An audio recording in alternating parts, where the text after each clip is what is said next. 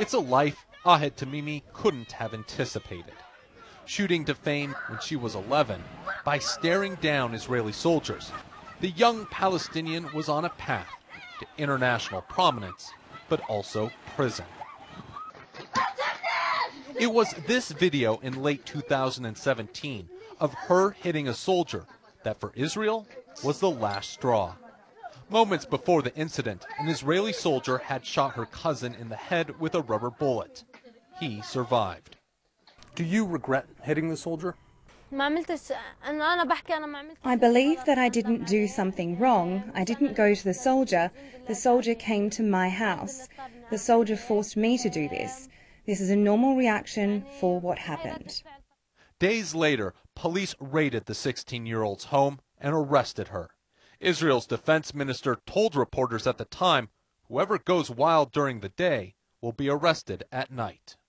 Her trial in an Israeli military court lasted months. It became a lightning rod for criticism of the IDF and its treatment of Palestinian youth. Tamimi finally pled guilty to 4 charges of criminal acts where she disrupted an IDF soldier and carried out incitement.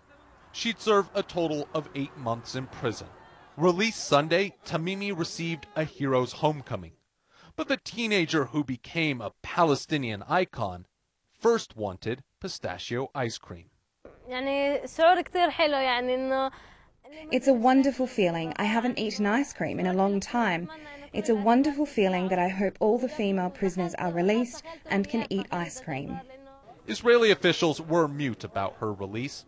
Tamimi celebrated her 17th birthday in prison and graduated high school. She says she learned patience and studied human rights. All the while, her notoriety only grew. How do you feel that you're now a symbol of the Palestinian cause? Of course it makes me happy and so proud that I succeeded to deliver the message of prisoners, my homeland and nation. God willing, I will succeed to deliver the message that Palestinians are suffering because of occupation.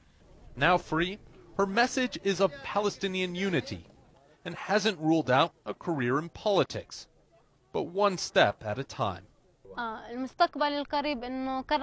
the future, I will register for university and study law, and someday I want to be a famous lawyer to defend my country.